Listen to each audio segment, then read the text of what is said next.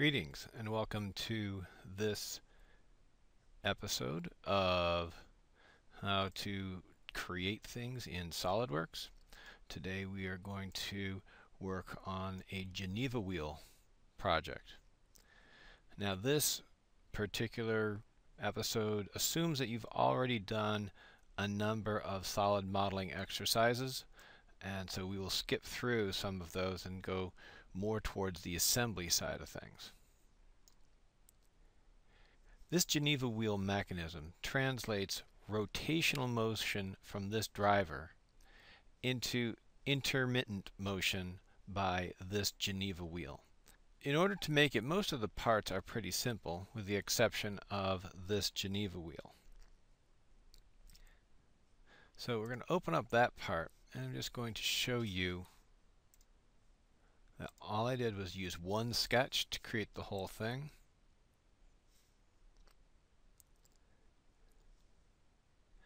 And the first part was just done with a construction line at 30 degrees to horizontal. And it was constructed using just a few of these dimensions.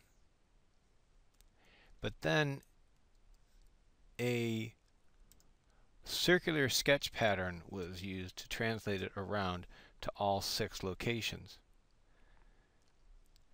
In so doing, it was made symmetric about those 3 axes, and it was fairly easy to copy it through to make that happen. There are other ways of doing this, maybe using multiple features, but in this case it makes the most sense to use just a single sketch. Once that was completed, we needed to make the other parts, and the other parts are very simple: a pin, a shaft of a certain size. This is the ground link that connects the two, takes the place of the ground or some other machine that they're connected to, and the locking disc that interacts with the Geneva wheel, the crank that is used to drive it, and again, here is the entire assembly. So in order to create this assembly, we will want to make a new assembly. And it wants to know if we want to make an assembly, or say sure. And I'm going to start with the 2 sub-assemblies. First sub-assembly is pretty easy. We use the cylindrical shaft.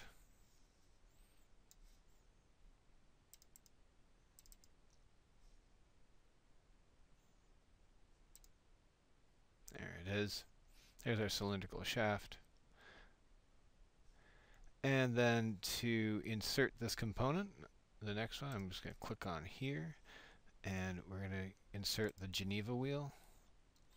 And it just kind of floats out there in space, nothing to worry about. It's hard to tell where it is, so I'll just put it over here so we can easily access it.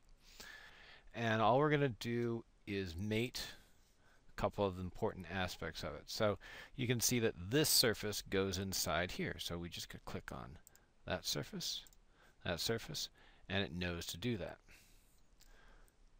Once we're done with that, it considers it a concentric mate. That's fine. Make sure you hit this green check mark, otherwise you might get confused as to where you're at. But notice how it's not exactly where we want it. We want this surface to be up on this surface. And usually it's pretty smart. We're still in the mate phase here, so I'm going to click on this surface and go up here, and lo and behold, it's exactly the way we want it. Don't forget to click on your green check mark. And in fact, our sub-assembly is completed. So just keep this as SM1, and we're going to make a new assembly.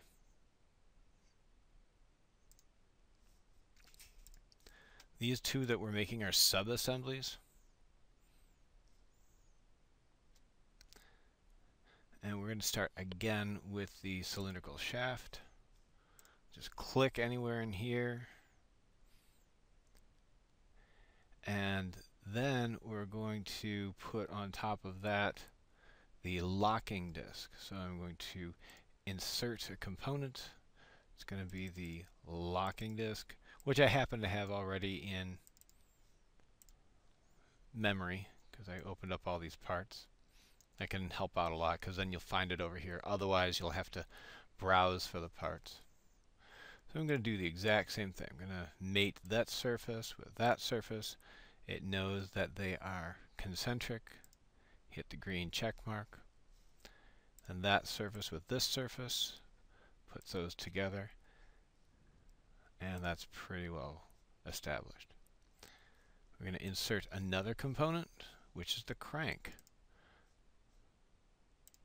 Well, we're going to have a certain amount of difficulty here. We'll see why eventually. So here I'm going to mate again this surface with this surface. Now, if you'll notice, if we go to our assembly, that crank goes on underneath here, and that pin stays at the same level as the locking disc. So we'll go over there, get back to ASM2, and we're going to see, it's supposed to go underneath. So what I want to do, make sure I hit that green check mark, then mate this top to this bottom. That's better. Alright, good to go with that. The problem is, if I move this crank, it doesn't bring the locking disc with it. And if I move the locking disc, it doesn't bring the crank with it. The locking disc and the crank need to be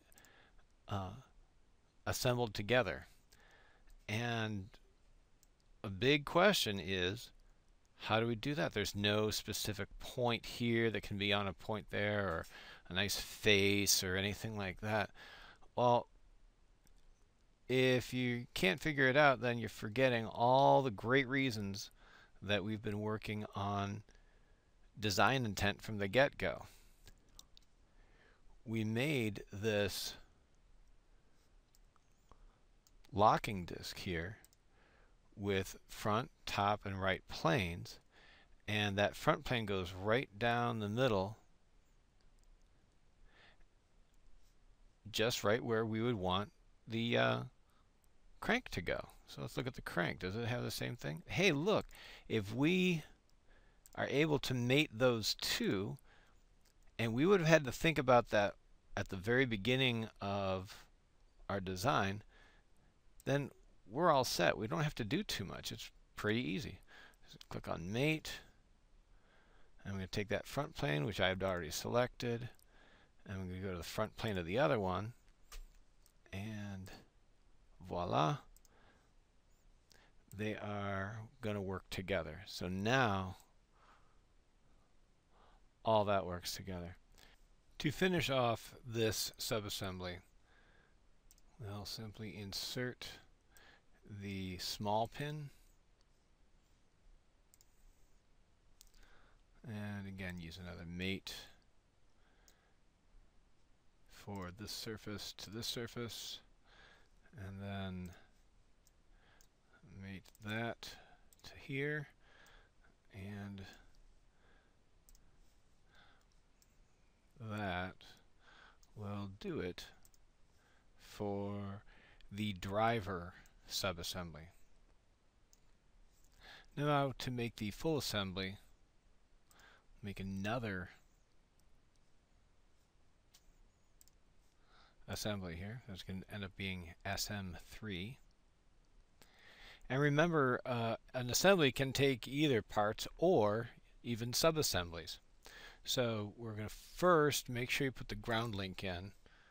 Otherwise, we've got to go back and take care of some other things. So make sure the ground link goes first.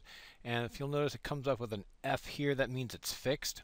The first part is usually what you want to have is stable. So it automatically fixes that part in space. Now that I have the ground link in this assembly, I'm going to insert other components. Now in order to do that, I need to click here, and the components that I have in memory will show up here. But in order to get them in here and put them into the assembly, they need to be saved first. So I'll show you them in this situation. I'm going to save this. Right now it's an SM3. I'm going to save as, and here are my two subassemblies. I saved them in the meantime. Didn't have to show you all that.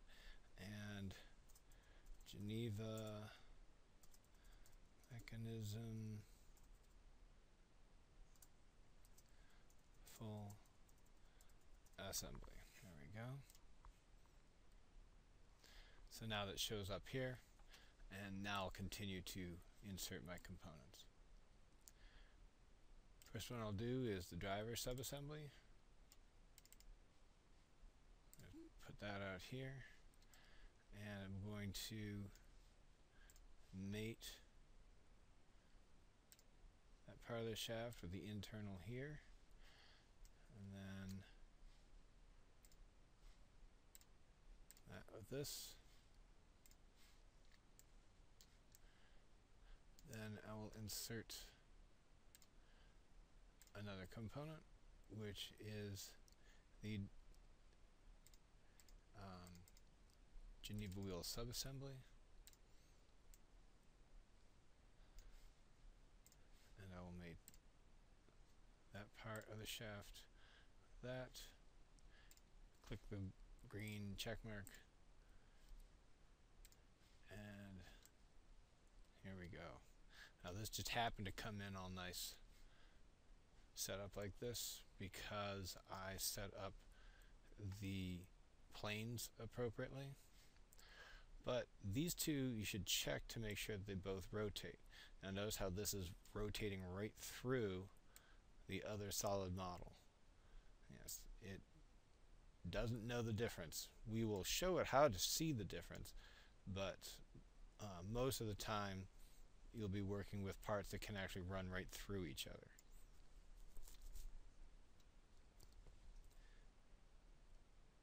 So here is the Geneva mechanism in its assembled form. It may help to change the part colors.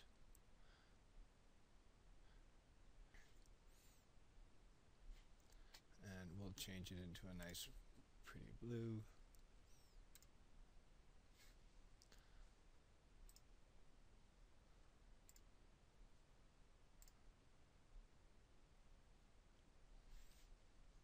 Got a pretty blue.